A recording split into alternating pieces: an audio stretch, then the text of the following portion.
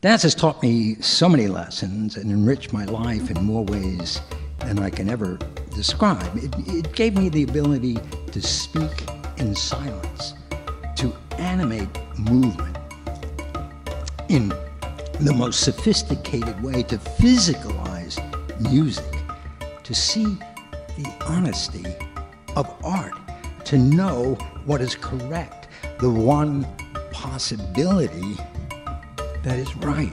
Dance inspired me to seek what is ideal, what is unattainable. Perfection. Dance required me to understand human behavior and develop the ability to express and to express it theatrically, and understand human behavior and develop the ability to express it theatrically. Dance showed me how to swim in time through designated space with gestures of incredible integrity.